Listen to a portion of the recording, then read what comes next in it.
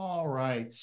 Um, Thanks everybody for joining another episode of the OpenJS Foundation's security collaboration space. Today is the 6th of November in 2023. And sorry, I'm just trying to get this stuff all plugged into the meeting minutes here, but yeah, we've got a light agenda, and we'll see what we've got on any of the other areas that we're looking to make progress here. So let me add my thing there, drop the minutes into the chat here for folks. And you can add yourself. That's great. We really only have one item on the agenda. So we can get into that in a minute. First, we'll start with any announcements. Sure, I'll make an announcement. Last week, in case you missed it, we made an announcement about the IDC research that we launched as part of our Alpha Omega grant on web security, showing 750 million websites are out of date. That's kind of going to be part of a campaign to help modernize the consumer web. And our call to action really is if you're a technology provider, partner, consumer advocacy group, government person, or just somebody who's interested in web security and open source, please reach out to me or probably any of us. And we'd love to sort of, brainstorm ways that we can amplify the message. We do really want to make a big dent in getting people to move, to upgrade or move off outdated open source technologies. We looked at the research through the lens of jQuery, but really the people that we surveyed said that jQuery really wasn't the cause of their security incidents. I think we had about 30% say that they had a security incident in the past 2 years. But we sort of see it as sort of a canary in the coal mine. So if you're using jQuery, that may not be the reason that you're out to date, but it probably means that you don't have policies and processes in place to patch and upgrade your software, particularly with open source. So we're going to have a healthy web checkup tool that will launch in early 2024, so people can see, what version they're using of jQuery. That could give you a hint if you have old stuff. And then we're looking to add some other JavaScript projects. So if you're interested in adding your JavaScript project to the version checker, we can do that. Great. That sounds awesome. Yeah. That's very helpful. Cool. Chris? Yeah, I'm just curious if anyone knows off the top of their head. Are there any code mods that exist for jQuery upgrades? No, but we will be providing some documentation on how to do that. Because I know that there's a deprecation tool or something like that that will point out.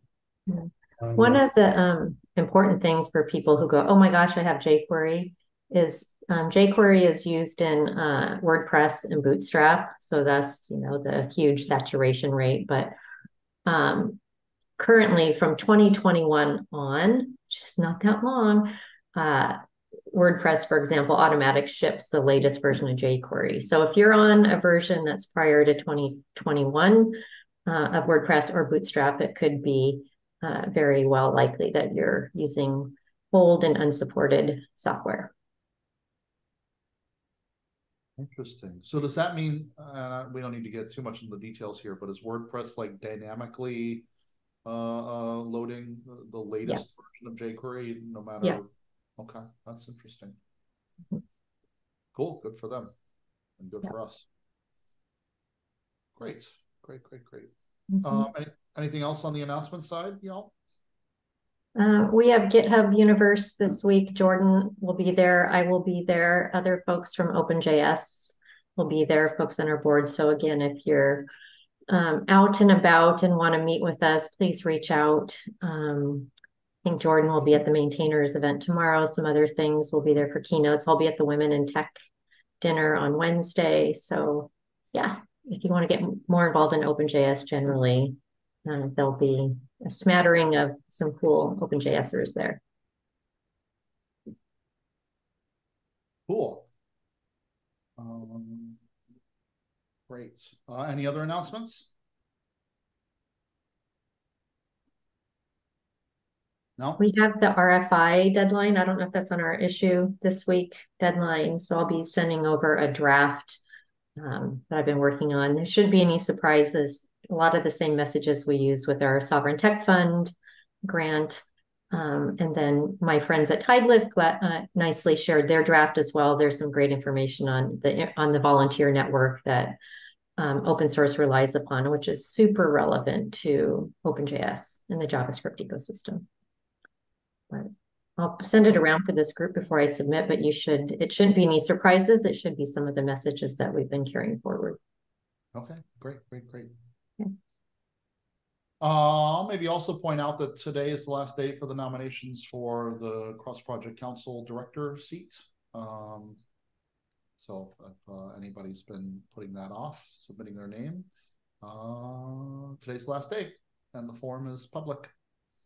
It is now. I will likely extend, I think, the date due to some of the issues that happened with that form. I just haven't had a chance to do it yet. But yes, good reminder to have folks nominate themselves. Yeah.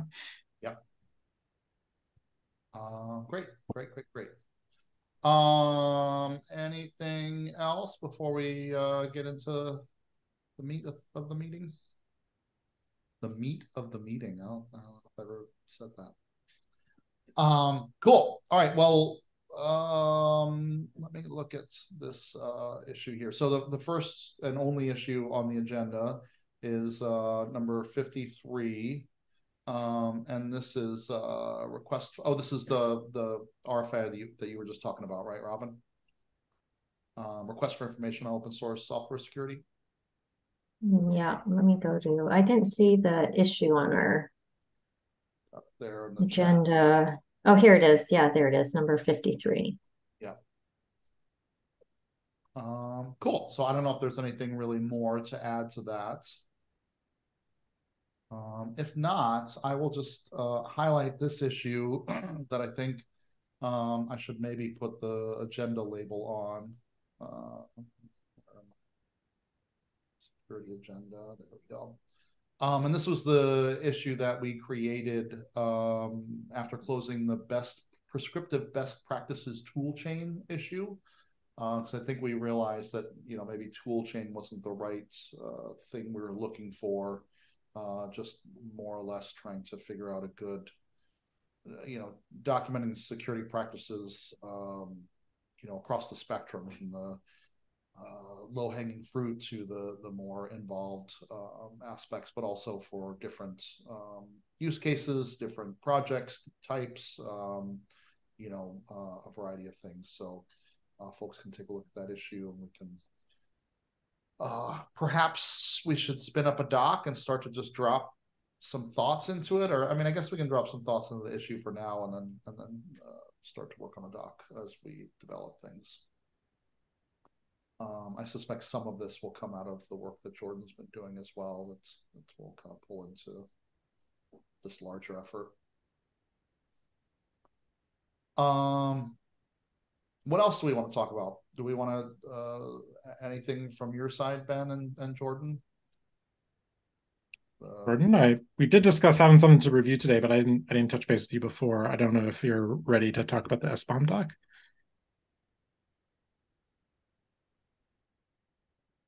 So I still have 2 to-do sections on it. I've done all but that. So y'all are welcome to keep looking at it, but it's not like ready to put in the PR quite yet. I'm planning to finish that this afternoon. Okay. Should we look at it? We've got the time. We got Matt and Chris here. Only if you feel comfortable. Yeah. We can just skip the 2 sections that are still to-dos. I'll paste the HackMD link in the chat. Yeah, and if anybody wants to share that, maybe you, Jordan. Yeah. That'd be great. All feedback is good, and I'm on my iPad, so it'd be great if someone else shared. But all feedback is good, and I wouldn't want to waste the rare opportunity to have people face to face. So Yeah, and we got time, great. so that's great. All right, hang on just a moment. I got a 403, but I'm guessing that's probably only because I am not logged in. Now I'm having to find all squares with motorcycles. Sorry. Okay, I can see it now. No, it's not logged in. Okay. Great. We have the notes on these second panel. We have a different view. Is this what you're looking for? The comments? No, when I opened up.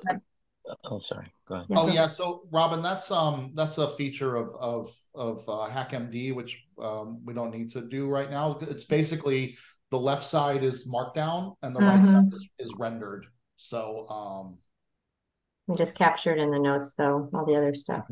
Okay. Yeah, and I think most of the comments for some reason I can't find there used to be a way to like resolve things in HackMD. I can't find that, but I don't believe any of the comments are still applicable, and if they are, like, let me know. Yeah. okay. Yeah, so this is what I wrote for the summary. Happy to get wordsmithing here. For people who weren't here last week, we had, or 2 yeah. weeks ago, we talked about having a point of view, right? And recommendation. I also spoke with some Alpha Omega reps as well.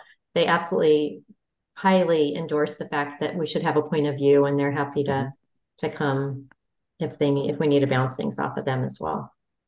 Cool. Yeah, I mean the point of view I would like to have is that the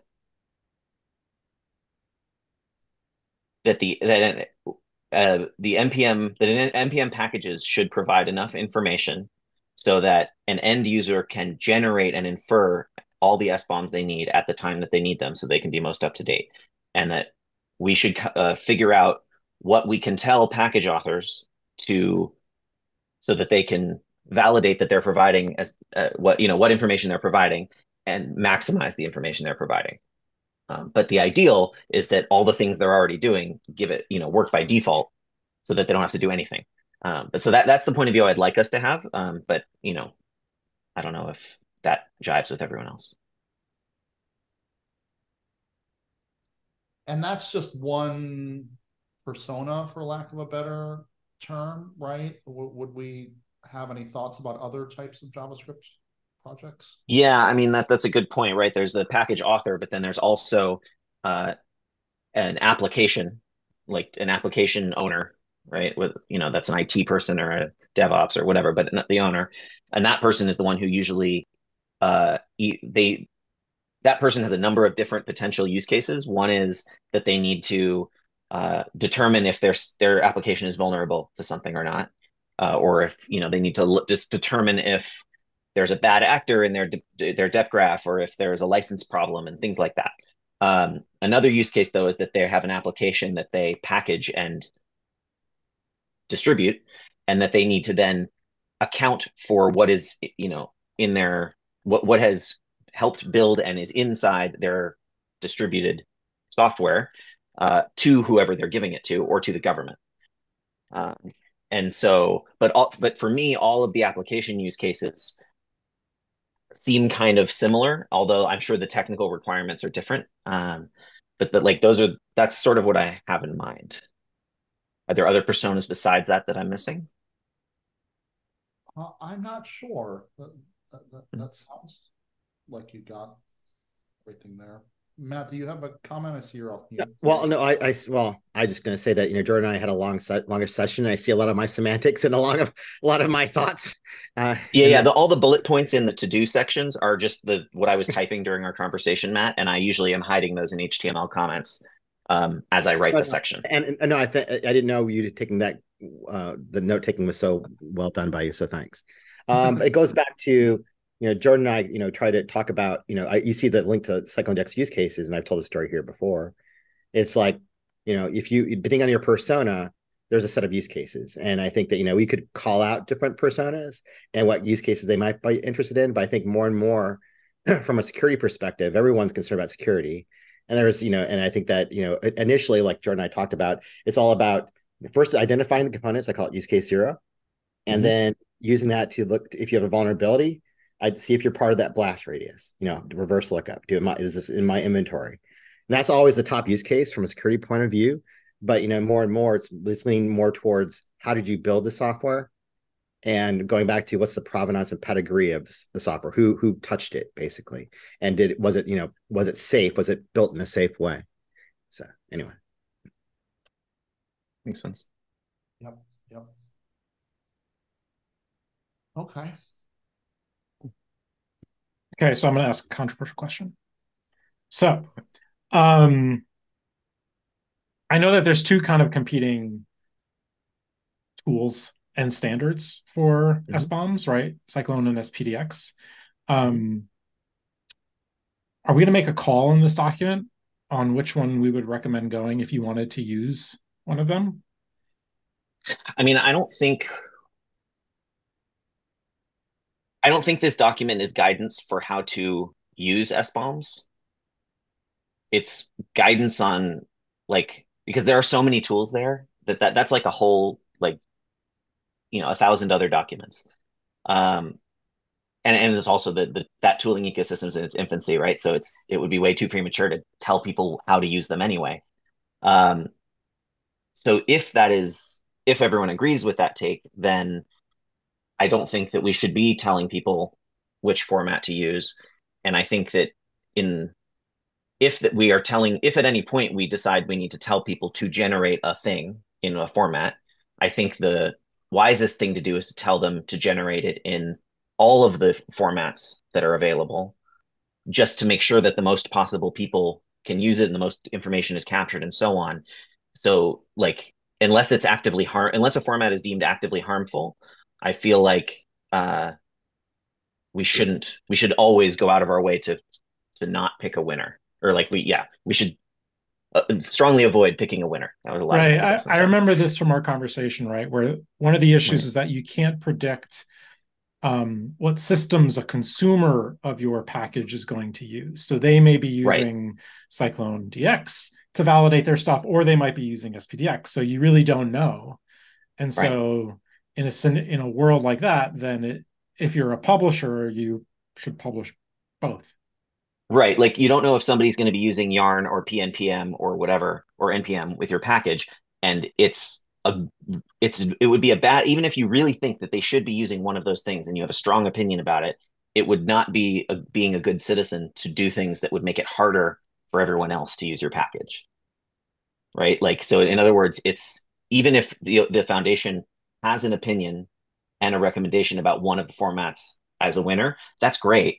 But we shouldn't be telling package authors or software distributors, I think, to pick one. We should be telling the end users to pick one. And then at some point, maybe no one will care about the other formats. And then it doesn't matter if they're not generated. But, like, the cart needs to go after the horse, right? Like the format has to actually die before we tell people not to do it. And not the other way around. Matt, I see your hand raised. Yeah, I mean, this is why I emphasize use cases, because, if you have, it goes back to if you decide what format you want to produce canonically, or what tools you look to find that produces that format, it's going to be based upon your information needs, based upon your use cases. The example I used most recently is ML bombs and cryptographic bombs.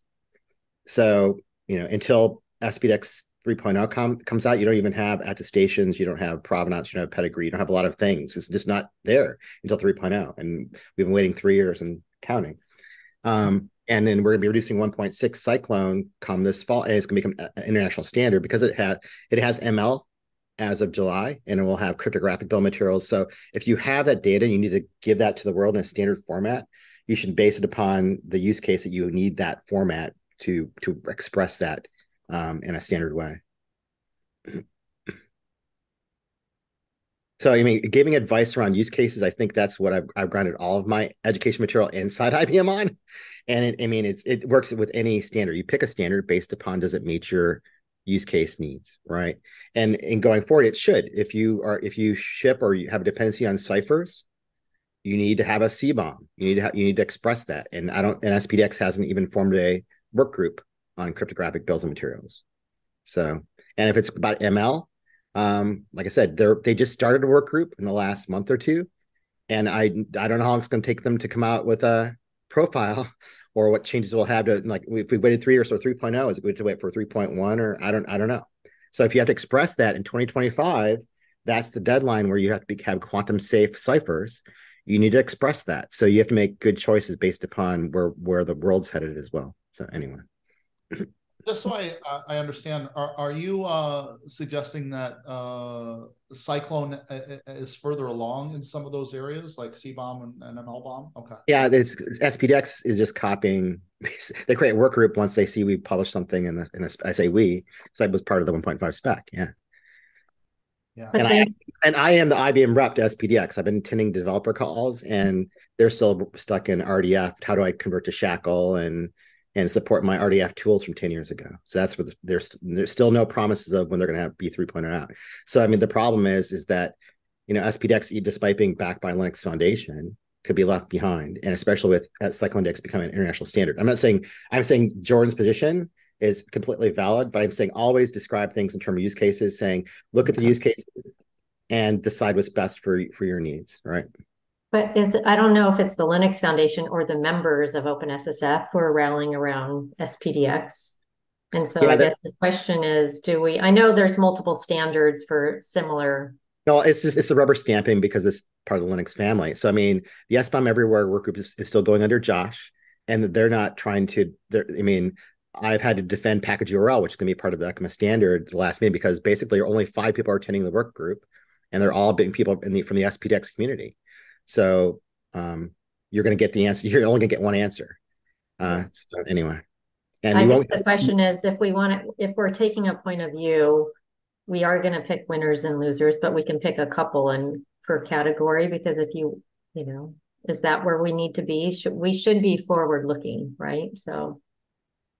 I mean, well, I think it'd be. Oh, no, sorry. Go ahead, Jordan. I was just going to say it's not necessarily winners. I think we should be picking what are the viable options. Like we shouldn't make it say, we shouldn't tell people pick any format you want. We should tell them use SPDX or CycloneDX or exactly. a third thing if it comes out that is viable, right? But like, so we should be filtering an infinity down to a finite list. We just don't necessarily, I don't think it would be a great idea to pick one winner unless there is only one viable option. Yeah, I don't like the concept of winners and losers, but in the notion of we should have a point of view on something as critical as security. Yeah. Then you are choosing a preferential approach. I'm all for the put the manufacturer sticker in the car window and say invite comparison. Say here's the link to the use cases over here and the spec over here. Here's the link to the use cases over here. You make a decision, which has the data information you need, right? Yeah. But just writing a document with the current status of everything isn't really a value add for this group, I think, and so that's where I'm trying to push us a little bit forward, and what I've heard from Alpha Omega as well. So, and just to be clear, are you saying that you think if we are to choose, we should choose SPDX in this document, or maybe just be clear that it has to be one or the other, and look out for a couple of key scenarios, or use cases. Yeah, one thing to call out that's interesting is Josh is pushing for not only file naming conventions, which I think will not go anywhere, but he's also pushing that he's going to require people to publish JSON format as well. So that should be noted as well. I don't know who Josh is. So is it Josh Bresser? Josh Bresser, he was the chair who just resigned from the security working group, but he still chairs the SBOM Everywhere SIG at OpenSSF. Okay. And I would actually say that one of our opinions should be we need file conventions. And if they're not going to be any coming from the wider SBOM effort, then we should define them for JavaScript. And I've already made comments on the SBOM SIG on a GitHub issue or something with my suggestions. So like if they don't want to take them, that's fine. Yeah. Like if they don't want to provide any recommendation, that's fine. Then that will be my suggestion to this group. And that is also an opinion we can have. I think that, I guess my point is that if you say produce SPDX, you're still using 2.2, 2.3 generation tools. people are still using TV format, which everyone hates now, or XML. But going forward, it looks like that JSON is going to be the definitive format for either standard. And actually, all of the transmission protocols for SPDX are going to be using JSON LD. So if you want to transmit it, you have to be in JSON. If you want to do wire network transmission. Yeah, I would imagine we would favor that, and I agree with the establishing a naming convention. Even if it's just for our community. So then, Robin, if assuming setting aside wordsmithing and assuming that I fill in the 2 to-do sections in a way that's satisfying, what more does this document need before it's ready to be published, in your opinion? Well, I haven't taken a close look at it yet, but yeah. Sure. So. Okay. Yeah, I meant more like in broad categories, right? Like you don't have to just more like, so you've said like you want us to have an opinion and that stating a summary of like stating the status isn't much of a value add. So that's fine. What conceptually, like what sorts of things need to be here for you to feel like it's valuable to publish the document? Like, do we need to just say this is what you should do in anything? Like, do you want us? So looking at the subheads, you've got summary. What is it? What problems are they solving?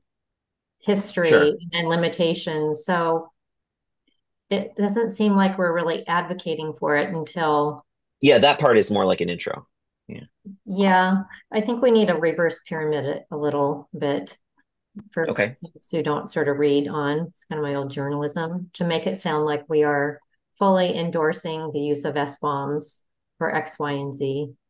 And this will be a guide to help you, know how to apply it to your block. I mean, given Matt's comments, to me, it sounded like a set of personas or use cases, and then what we recommend to do in each of those. Yeah. But the fact is that they're here, they're a good thing. Make sure you build this into your, solutions or projects.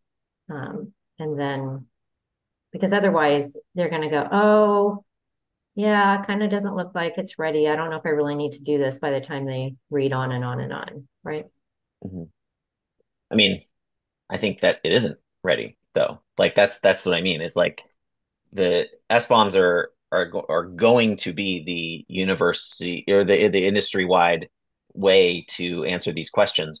But for the JavaScript ecosystem, it not much is going to change because we've already had these mechanisms by and large for a decade. So it's like from the JavaScript point of view, like we definitely should be influencing those standards in an organized way, right? To try and make sure that they don't require something onerous of us. But like, there just isn't much need for it. Like if you have a npm installed dep graph and you want to know what you're vulnerable to, you can already see that. And the only thing that might be tricky is a compiled dependency, but the answers for how you make that better don't exist yet for SBOMs. I think we need the context up front a little bit more and endorsing it, even in saying that you have this here, just so people know what it is. You see what I'm saying? We're kind of missing the endorsement / connective glue to how this is applicable to JavaScript up front. Right. I guess it feels like that's because those things aren't there yet, because it's not endorsable yet, and there isn't the connective glue yet, and people are still building it. So I think the idea is that we're going to be building it and being a part of that solution. So we're going to be building a solution doesn't come with a recommendation because there's nothing to recommend yet. I mean, OpenSSF is trying to build it as well as other communities. I mean, so it's there. The problem comes out, which recommending, and this is something that OpenSSF has steered away from as well, is recommending tools. So so as long as you have a good generator who knows your language and knows how to look up dependencies, you can get there. And if you look at where OpenSSF is headed with Guac. So what does Guac take as an input? A CycloneDX or SPDX SBOM. So, the ecosystem is being built out to like look at your dependency graphs and your knowledge base. Right. And you can call out, the problem is if I were doing this, I would probably set aside, and actually there's an internal thing that I heard somebody did I need to look up on. But what I did 2.5, 3 years ago, which is download all the tools and just run them off of whatever code I had, which I had Golang code and probably some Python code at the time, and see what it did. And just have a list of not just saying if you try out these things, I would probably have some blogs or something else not associated with some deterministic thing, but say here's some tools you could try, and just like firsthand experience. Use CXGen for CycloneDX, use the open version of Sonatype, or use Trivy, Aqua Trivy, use the open version of this, and it'll do well. But here's what you would get out of it if you run it out of the box. Here's the use cases it gives you. Maybe you could do a little evaluation and just give a listing of tools without recommending them. You know what I mean? And then once you say, here's Guac. And once you have the SBOM, either format, you can run in Guac and look at your dependency graphs. And or you can run it in the CycloneDX dependency track, upload it there and look at your stuff and look at the vulnerabilities and look at whatever. So anyway. Right. But like, nobody's going to show up and be like, I want to do stuff with SBOMs. Like, they need to have, like you said, you phrase everything in terms of use cases. They need to know why they care and before they try any of these tools. And I have not yet come up with a use case that isn't already solved in the JavaScript ecosystem such that SBOMs would be helpful. So I still think that there isn't any value for JavaScript people doing anything with SBOMs yet. And that's what I'm like, I don't think that exists yet. I think it can in the future. And the biggest value or potential there is interoperability with non-JavaScript code bases. Actually, I'm glad I took a hiatus, because the last call I probably was, ended up looking like a debate between you and I, which I don't want that to happen today. No, yeah, and it's just. But I'll just say as a closing point is that 99.99% don't care if they buy a new car if it's got airbags in it until they need them. Sure. Yeah, I think if Alpha Omega or Sovereign Tech Fund or anybody says, oh, we have a report from OpenJS that says, yeah, we don't really need SBOMs, that's going to be the headline, right? So I think well, I don't want us to say that. It's just I don't know what else we can say that's honest because there isn't a compelling use case that says we need them yet. And so that's like, I'm trying to do the best I could do, which I'll was just say, a good use case for the persona of developers.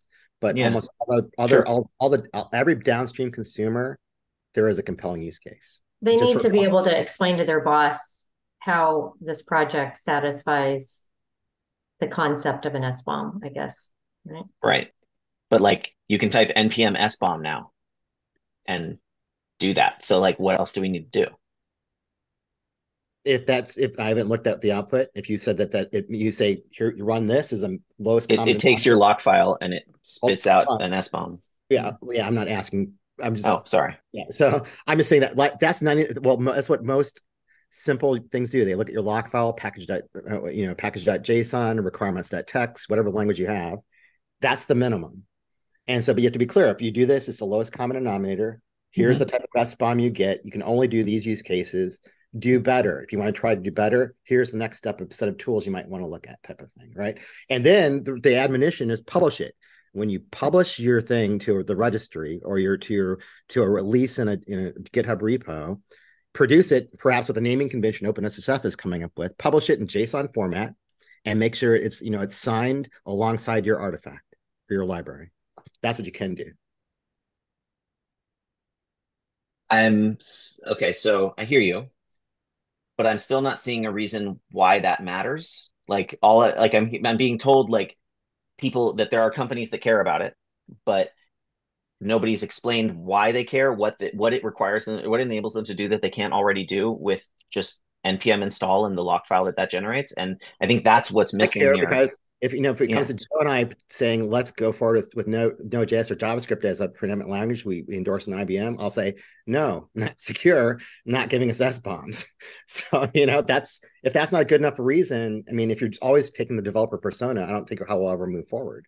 Anyway, I mean, I understand why an IBM requirement is important to IBM. Well, anybody, if I was for Microsoft or for Google, anybody puts their security hat on, anybody who has experienced any enterprise, every across what's the survey from 2022? 94% of all industry source code, proprietary source code, uses open source. Sure. Everyone and everyone's afraid of being the subject of the next victim of major vulnerability blast radius. Sure. And if you tell me that I'm using a bunch of JavaScript code in the back end or front end, and there's a vulnerability, and I could have fixed that, identified that these projects in an automated way was part of this blast radius, and be able to fix that as a CERT team within 24 hours, or have to grep through code or run, parse through code on binary code and servers or whatever. Which one? I mean, everyone will care at that point. But it goes back to my analogy of, you don't care if you've got a airbag in your car or airbag in your car until you need it. Right? But NPM audits existed for 8 years. You don't need an SBOM to do that. So I'm looking for a use case that you can't do without an SBOM, because to me, that's what will make a compelling endorsement. But you're saying, but the problem is people are not going to run necessarily. You have hybrid applications. You're not going to run NPM audit everywhere you have stuff installed. It runs every time you run NPM install. So everyone has been running it for 8 years. It just may not block their CI. And that's the point I agree with. It may not be doing, but if they're not doing that, SBOMs don't enable that. I'll stop. Okay. Yeah. You'll never be convinced, Jordan. I'm sorry. No, I mean, I'm just trying to understand. Like, I'm really not saying that we shouldn't do SBOMs. I'm saying that, like, I'm trying to represent a cohort of the people we're asking to care. And I think that if your example still is a developer persona. That's all I'll say. Sure. Right. Yeah, that's who needs to care.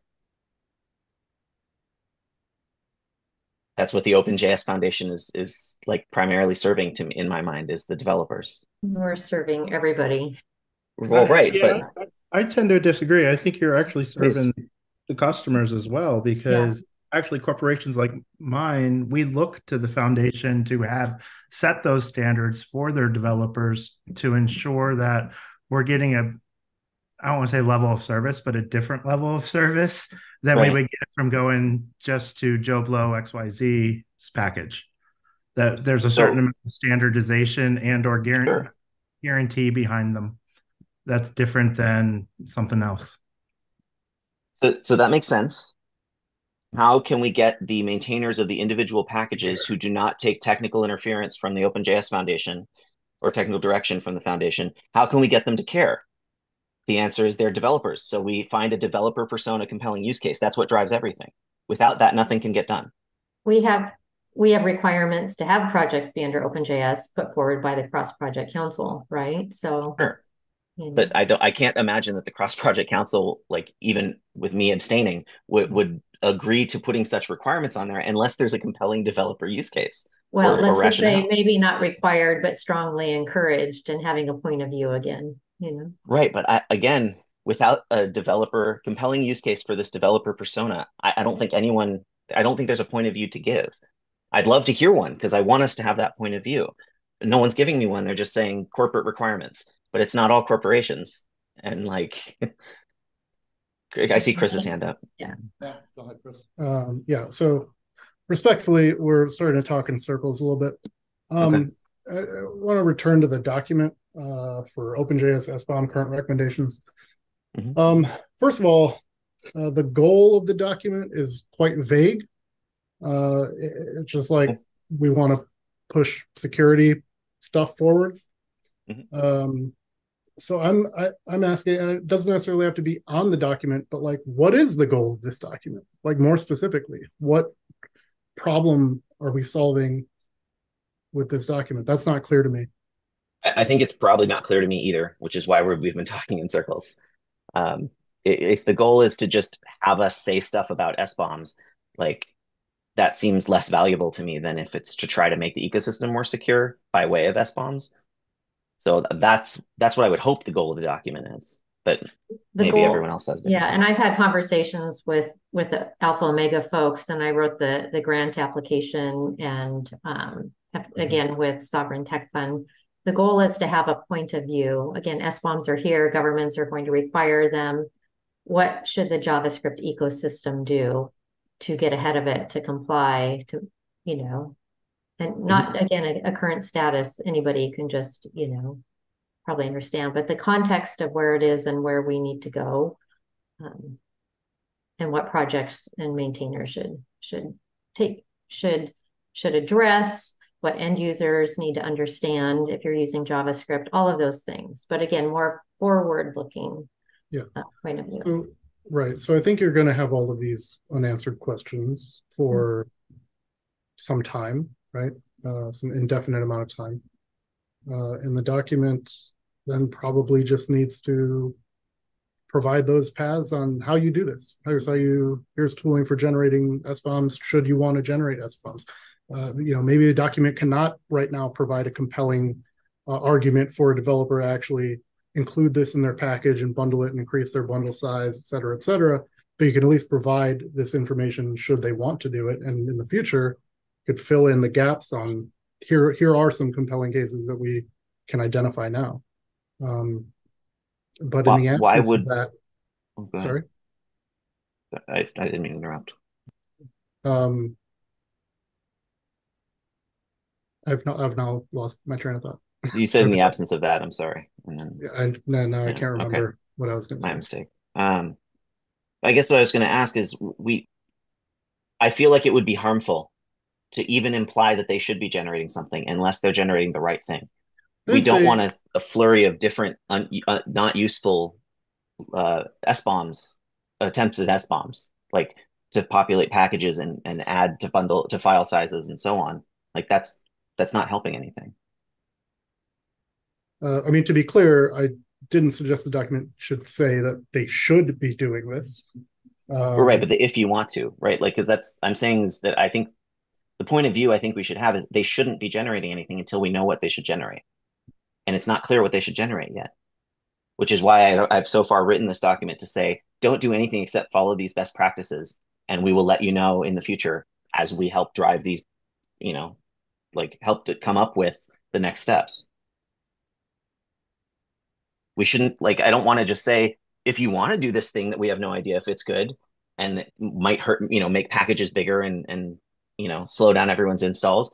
Here's what, that's not a helpful thing to enable or even tacitly endorse.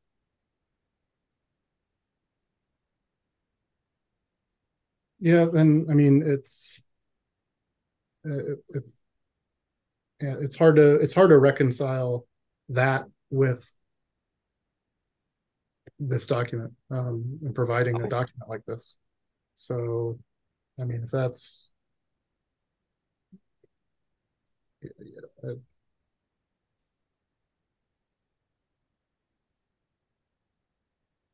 I mean, yeah, if the point of view, if the goal is to have a point of view on SBOMs, which makes sense, people will look to us to say, well, what do you think we should do with SBOMs? We should have something to say. But if in fact the best answer we can give right now is nothing yet, but we're still working on it, and that's not considered a good document, then maybe I don't know whether it's better to voice an opinion or just not. But that's where things are right now. There's nothing anybody should be doing yet because it's not clear what you can do with them. I could generate an SBOM of some kind with all my packages in a bunch of different formats, and I could load up all of my packages with those, but it's going to be out of date 3 seconds after I publish it. So what's the point? Why does that help anyone? They'll just generate it themselves when they need it.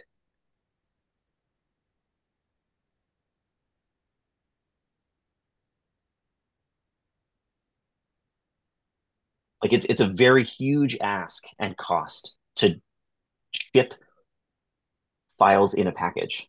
To add one file to a package is a big ask.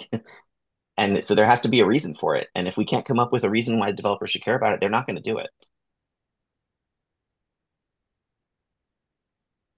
Can we go to the automobile analogy again? Uncomfortable seat belts, car seats, all those things. Sure, but people understand that they will die if they don't use them. That's the compelling reason. Nothing will happen if they don't use SBOMs to them. Yeah, I mean, I think we have a blocker here, which is, I think, I'm just going to put this into my words, right? Which is, I think Jordan, sorry, apologies because I'm going to speak for you, but you should totally correct me if I get any of this wrong. Yeah. It feels like you're coming up into this issue where you don't see a good use case for SBOMs, and you're being tasked with writing a document that basically captures use cases and instructions on how to use SBOMs, right? And so I think like we need to figure out, and I think that there's differing opinions among the subject matter experts here that are on this call. So we're going to have to figure out some way of overcoming that blocker, I think. Yeah, and I've been trying to figure out a use case, a compelling use case that I can like. I'm not trying to monkey up the works. Like I'm trying to figure out a way that this can be successfully pitched to developers, and I've not with all this time and all these conversations, I've not heard one yet. And I'd love to. It would make writing this document much easier. But like governments may require it, but they haven't written that law yet. We don't know what they require, so we don't know how to tell people to meet that requirement. And so what I've got in here, under the recommendation section, like that's, to me, that is the only thing we can actually suggest because there's too much unknowns still. So let me ask you something. And I'm not trying to trip you up on your own words here, but in July you wrote, I think the goal should possibly be to produce a guide containing trivial, simple instructions for a JS package maintainer to produce valid SBOMs that meet the needs of end users. But now it sounds like, and again, I'm not trying to trip you up. Do you no longer agree with this as a goal for the document? Yeah, my understanding has moments evolved. ago, it sounded like you did not want to do that, right? My understanding has evolved, and I now do not see why. Like, so there's many kinds of SBOMs, which is not something I fully understood at the beginning. The stuff everyone's focusing on now is a source SBOM, which in NPM is already 100% inferable from your lock file, and no additional work needs to be done. And so the value add there of having a source SBOM is pretty much zero for the NPM ecosystem. You can generate one as an end user if you need to, and NPM even has it built in now, right? But the information that I see as valuable to capture and ship with the package is the stuff that cannot be inferred later. The machine information about the machine on which I built it, information about my build process and the software that was used there, things like that. But there's no tools that capture that yet. And like, so the only thing everyone's focusing on is the source, and that's already there. So it just doesn't, and like, given that you're trying to find out a list of, like, if you're trying to find out a list of what's in the package so you can see if it's vulnerable, a list in what's in the package today is useless tomorrow, because between today and tomorrow, something could have been published such that a new person installs something different. And so they get all their information already from their lock file. They don't need anything from me. So I just don't see yet. Like I can, like I just talked about, I see in the future things that would be valuable for package authors to ship, but that's not what anyone's trying to talk about yet. A source SBOM is just not, I think, not valuable here.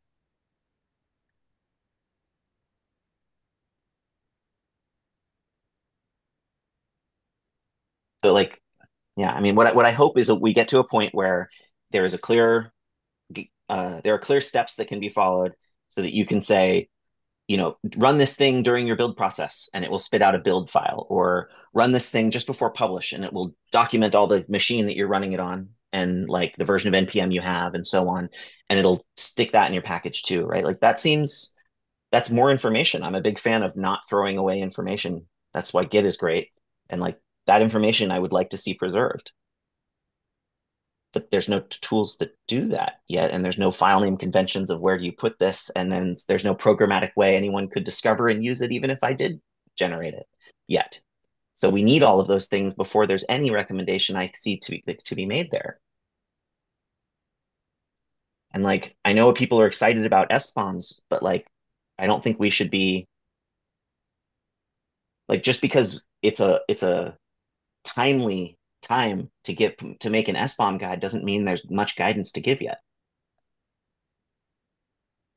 Because like on all of this stuff, the hype cycle has long preceded the usefulness.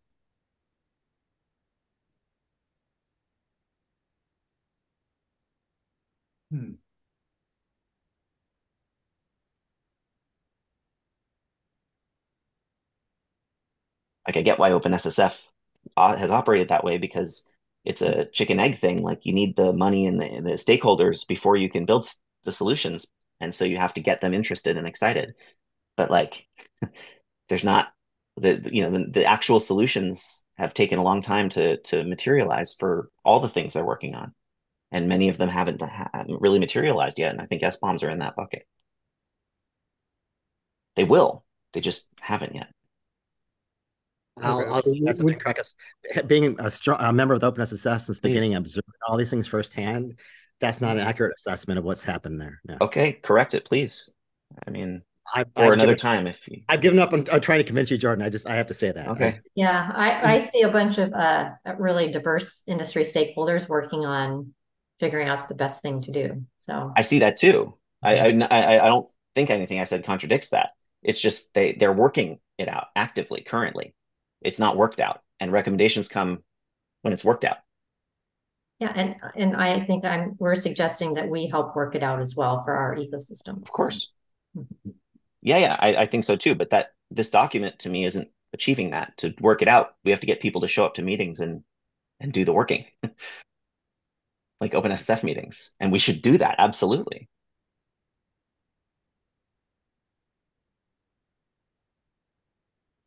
Well, we're almost out of time, and I don't think we're going to get any further today. So maybe we meet again in a week and talk about this more.